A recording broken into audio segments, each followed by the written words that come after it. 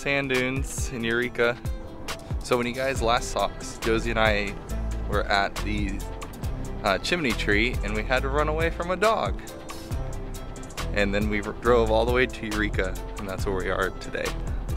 You know why no one wants to see the pocket sand? Why? If they see it, then we come throwing it at them. Oh God. So we just left the Millel Dunes, and now we're at Fort Humboldt Historical Park. So come along with us as we explore. So the fort started off early life as a fort to defend Eureka against the Native Americans that would come to try to take some land back. During the Civil War though, they actually left and it was taken over by the California militia. They took care of the fort during that time. This is the site of the old commissary, and it's hard to see on the video, but down the slope here is actually where they used to bring the weapons up. On an old weapons road down by that car up to here. And Ulysses S. Grant was stationed here as a quartermaster for a short time. Here in front of us is the surgeon's quarters, so basically where the doctor would live with his family.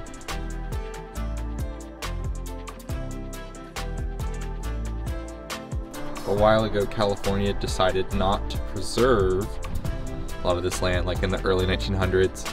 So a lot of the buildings were scrapped or abandoned. And then some were restored, which we see here today. And I think Josie's found the hospital, I believe. Let's go take a look. Tell us about the hospital. What did you read?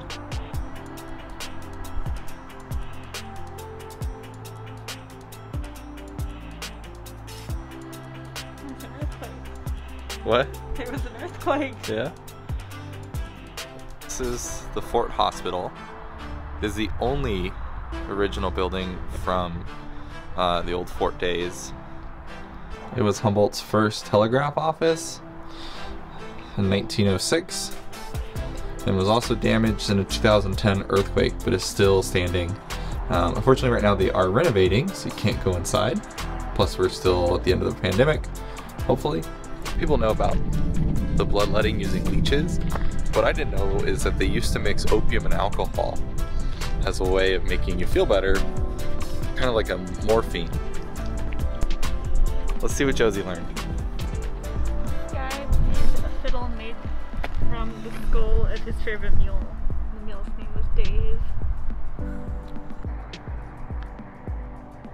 We've seen a lot of cats today, and we should see more. I don't know if you can see him. Right there's a little cat. So right by that tent display, there's a lot of old foundations for old buildings. Like here's an office building foundation here, as well as officer quarters. You can see some of their foundation marks. When they first arrived, they were just living in little tents. Then a few years later, they were finally able to build two-story barracks. But life was not easy out here. It was quite rough, and I can tell you it's quite cold even today. The officers had a lot better life. They would live, even from the onset, they had houses that they lived in alone or with their families, as well as having servants and other fine objects shipped from San Francisco. Major Rains was also a very important figure here at Fort Humboldt. He was an early on major, but he was not liked by a lot of the people around because he believed that Indians, the Native Americans, were people as well, and felt that they shouldn't be just slaughtered, and he worked really hard to move a lot of them onto reservations and save their lives. So one of the problems with Fort Humboldt was at 1860s, on the outbreak of the Civil War, a lot of federal troops left to go east to fight, and that left a lot of militia groups that were able to then take over the fort here and then started calling for the destruction of the native population. There's a quote, and I'm going to read it here. Basically, they built a corral somewhere, they don't know the exact location, they don't believe it was in Fort Humboldt, but it was built somewhere in the area, and a lot of Native Americans died, somewhere in the range of like 200 to 300. And Fort Humboldt, though, is considered a genocidal place by many Native American people. In the 1930s, this was a lumber mill, and it had one of the bloodiest strikes in Eureka's history, where they were arguing over wages, because of course at the time you were being paid, 35 cents a week roughly in pay. So they were fighting for more wages, and the police came, and as we know from the last several years, the police escalated the situation and 3 people died due to gunshots from the police. In addition to the Fort Humboldt area, there's also a logging museum that we're going to walk you through now. So at the start of the gold rush, loggers started coming out as well, realizing that the large redwood trees in the area would be very valuable, almost to the point of lumberjacks from Maine and Michigan traveled out in huge droves of people to come out here and log woods. This is an example of what would be a logger's cabin, either for a boss or if you had your own logging, you only work for yourself. Most log people, lumberjacks as we would call them, lived in tiny cramped either tents or small buildings like this, but with several more people living in them, and they were gross and filled with bugs, and because of working conditions it was quite wet a lot of times as well. So lumberjacks of the era in the 1850s prized their axes above all else. They would often even take them to church with them and kept them sharp and clean, and a lot of times that's all they had between axes, and then they had boards that they would put into the side of the tree to stand on to chop. It was a lot of grueling work back in the day. Example of the stump of a redwood, and this would have been where you would stick your piece of wood in so you could then stand up higher and chop at this level. The tree fell down, there was barkers whose job was to remove the bark from the tree, and then they would chop it into smaller sections like these, where they could then much easier to move and bring it in on a lot of oxen or donkeys down roads. In 1852, Captain James Ryan was sailing his steamboat into Eureka, and it got damaged on the way into the bay, so then he ended up beaching it and built a factory around it, and that's how he started his wood business. Also in this museum they have some old milling equipment. This is an old shingle mill, and then you have a steam donkey,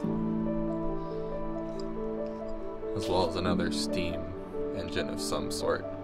Steam engines are steam donkeys, so these would replace donkeys and oxen in pulling up trees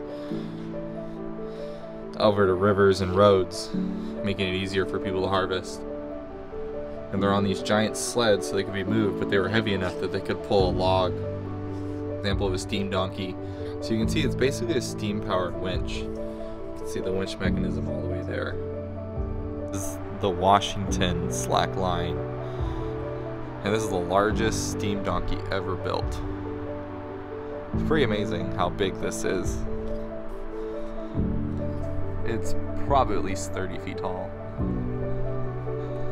And this was a very dangerous job, as they would be pulling wood, these giant logs, through the forest, and a lot of times the rope would snap, and it would not be a good time if you were in the way. Donkeys were involved. It was only natural that we started using trains as well. So this would have been a personnel carrier to carry workers out further into the woods along the line, and then this is obviously a log carrier to bring them back.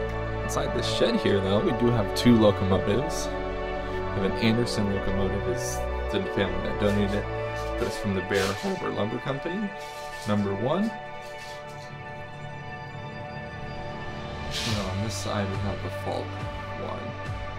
It's a little bit older locomotive as well.